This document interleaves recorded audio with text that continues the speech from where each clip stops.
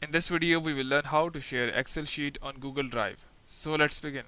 So now the people are moving on to the cloud and you might be having your Excel sheets or everything on Google Docs. So in case if you want to share it, it is really simple. Just go to your Google Sheets account, and here in the Google Sheet, just go and open the sheet you want to share with anyone.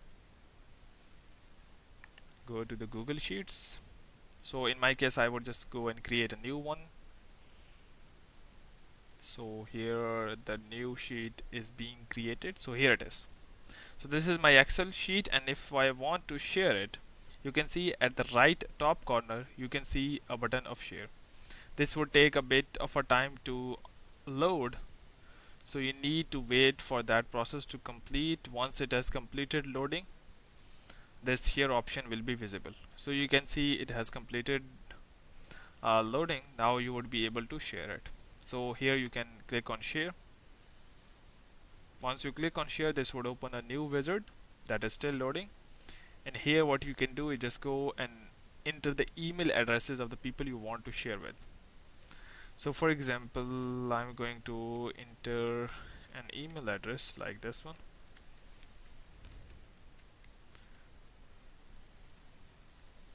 So here it is. So I have added it. There is another option that you can get a shareable link. So if you click on this, you would get a shareable link, and here you can have a setting that anyone with this link can view, or you can set other settings as well. Anyone with this link can edit as well, and anyone with this link can comment.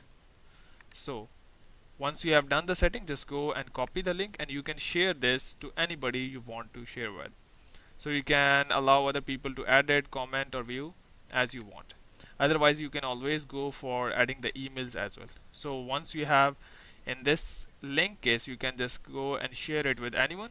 In case of this email, you can, once you have entered the email, just go and click on send, and this would be shared with the other person. So you have successfully learned how to share the Excel sheet on Google Drive with anyone. So hope it has helped you, but before you go, please like, subscribe, and share. Thank you.